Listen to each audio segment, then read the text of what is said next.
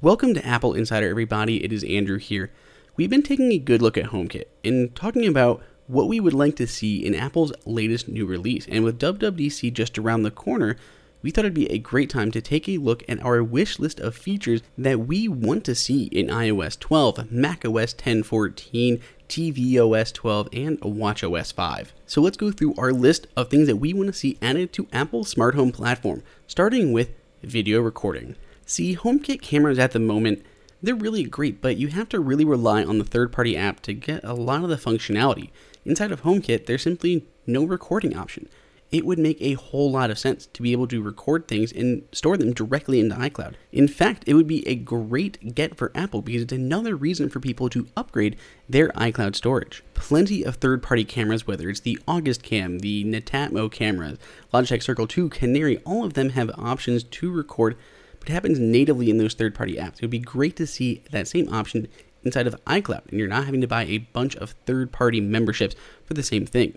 Now, in a similar vein, we would also love to see a privacy mode, so that way when you're home, your cameras aren't always on. There could be a night mode where they are on and recording during the nights when you're trying to sleep, but you still want to kind of know what happens. But other than that, there's no way to kind of have that privacy. When you're home and that camera's in different rooms in your house, anyone else who has access to your HomeKit, any member of your family, can log in and see what's happening in those rooms. One of the biggest accessories that is kind of absent from HomeKit is cars. There are several things that you could possibly do with HomeKit with your car. For instance, starting or stopping the engine to kind of preheat or pre-cool your vehicle. Unlocking or locking the doors, whether you just want to be able to do it ahead of time or unlock it or lock it for somebody else. It could even tap into the temperature controls for outside and the heating and cooling for the inside of your car. You can have a scene in the morning that automatically turns on your car before work on weekdays, and depending on the temperature could turn on the AC or the heat. A lot of this functionality is already there. It's in third-party apps like Ford Pass for Ford vehicles.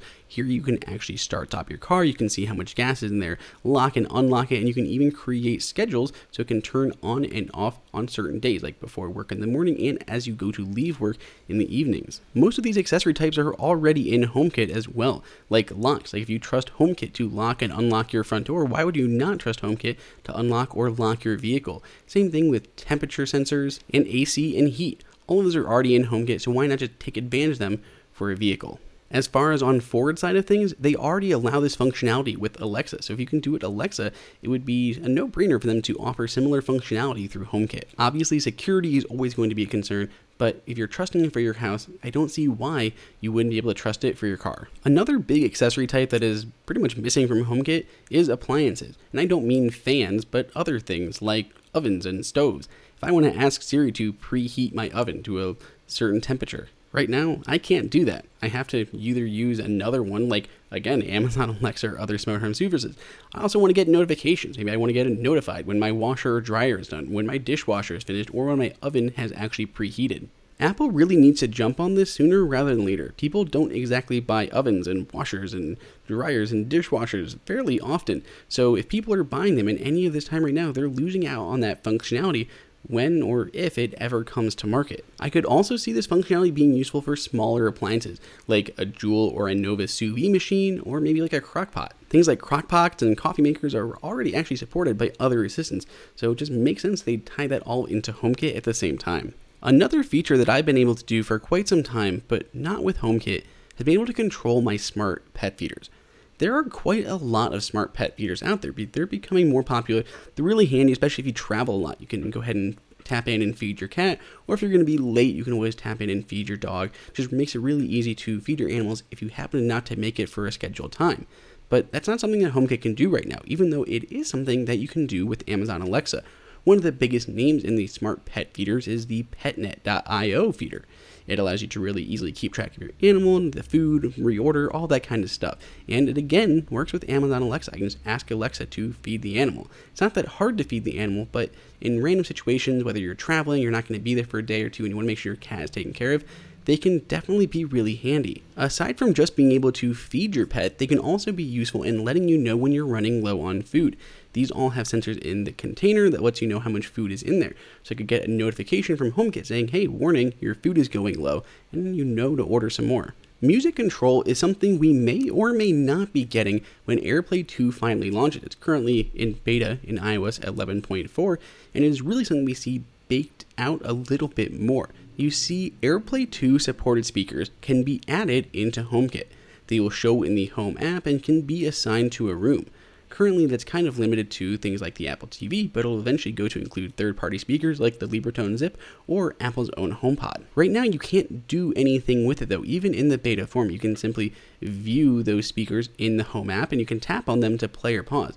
Eventually, we want to see this built out more, where you can actually include music and audio in scenes. That way, when you create a scene, say movie time, it'll automatically go ahead and pause the other speakers downstairs, as well as turn on your Apple TV in the living room. You could create a party scene where it automatically turns your lights to different colors and turns on your party mix. Or you could set a morning scene. You tap wake up in the morning, turns on your lights, turns on your shower using HomeKit faucet, sets the lights in the bathroom to the right light, and plays a nice energetic morning playlist to get you going for the day. Realistically, there are endless possibilities when music is open to being included in scenes and automations. Timers is our next request on the list, and I'm not talking about just the ability for the HomePod to set multiple timers, which it can still not do. I'm talking for timers for accessories. I want to be able to ask Siri to turn on the lights for 20 minutes and have them automatically turn off. I want to have them kind of random and being able to do them with Siri and not have to pre-program them into the scenes with this new turn off functionality. It's basically like a sleep timer. I want to ask, hey Siri, turn off the ceiling fan in 20 minutes. Instead of creating a scene for each interval of time, I just want to be able to ask Siri on the fly to include that countdown in the command. It would be extremely handy and basically make a lot of your stuff work as a sleep timer. When Siri came to the Mac, it was kind of missing one thing, one rather big thing, and that is HomeKit support. You can do almost everything else on your Mac with Siri, except for control your HomeKit accessories. If I ask her to turn off or on my living room lights, she'll basically laugh at me. There is a whole list of things that you can do. Ask about the weather. You can find things in Finder, turn off settings, all these things, but you can't control HomeKit. And it seems like a really big omission. So hopefully Apple clears that up with the next update to macOS 10.14. A lot of companies have been pledging HomeKit support to their accessories, and unfortunately, a lot of them still haven't come to fruition. We've seen things from Netatmo, from Canary, from Ring, all been announced months or years ago, and still, they're still not actually coming to fruition. Especially when it comes to camera, there's been a lot of companies announcing camera support and just never really following through. Apple needs to work with these companies to get this stuff out faster. If they're going to promise it years ago, then they need to start following through. Apple itself has its own habit of announcing things far too early and never quite getting around to releasing them. Something else that's been available on rival platforms for quite a while is Intercom. Imagine being able to drop into any room in your house that you happen to have something like a HomeKit camera and talk to whoever's in the room, ask a question, not having to rely on text and waiting for responses. This is something that's basically already available now if you have a HomeKit camera. I was actually going to the grocery store very recently and I needed to ask my girlfriend a question and she wasn't answering her phone. So how did I get an answer? I opened up the Home app, opened up the camera in the kitchen, tapped on the microphone, started up some two-way audio, and just straight up asked her through the camera. It would be far easier if this was an actual feature and not just kind of a silly workaround. I don't want to open up a video stream if I want to go ahead and talk to her. I just want to open an audio stream right into that room and being able to converse with whoever's there. It could also be extremely useful for things like the HomePod, or maybe in the future, fingers crossed, a HomePod Mini, where you can actually have multiple HomePod audio sources or AirPlay 2 speakers throughout your home. Since it's HomeKit, it could also work with third-party ones. Other people could make cheaper, more affordable HomeKit intercoms and speakers to put around. If people want to use HomeKit as somewhat of a home security system, we're going to need a lot more notifications. There's a lot that can really be done here, but notifications have kind of been a little bit of a underlooked feature. You can still get things like motion notifications for a camera or just motion sensors in general. Go into motion sensor, tap on status notifications. You can allow them. You can have them only happen during certain times, and you could even have them with people parameters, like only get notified when no one's home, because in that case, there should be no motion happening in your house. But I don't want just motion notifications. I want a lot of other notifications too. And not just ones for like the smoke detectors. I want some maybe on when a door has not been closed. If a door has been open and left open, I want to know that. I could put it on my refrigerator if I wanted to. You could also do this for things like temperature and humidity. Maybe if the temperature in a nursery has gotten too high or too low, that could be something that a parent would want to know about. And those should be things we should be able to set up and configure within HomeKit. There are tons of different sensors in HomeKit. Apple's made a lot of them available, but they just need an interface for taking any of those and being able to create your own custom notifications based on kind of like an if formula. If this happens or this happens, then send me a notification that that is what's going on. Now, since we're looking at kind of granular notifications, how about we look at granular home access? Like, I don't want to just be able to give carte blanche access to everyone who has access to my home. Maybe I want to go for some time and I want to give someone else access to my home, but I just want them to be able to kind of open the front door and feed my pets, and that's about it. I don't want them touching my thermostat or unlocking other doors in the house or doing any of these other things or disabling cameras. I want all of that to only work for certain people. Home access could be gated. It could be relegated by the different times of day. So maybe someone has access to your home only during a certain window. It could be during certain days of the week. And in fact, a lot of that functionality is already there in third-party apps. Take August, for example. They have a HomeKit lock.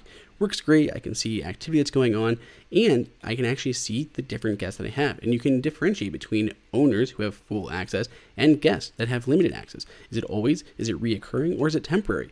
So it could be great for rentals. Have someone access to your home for only this amount of period, and then it automatically stops.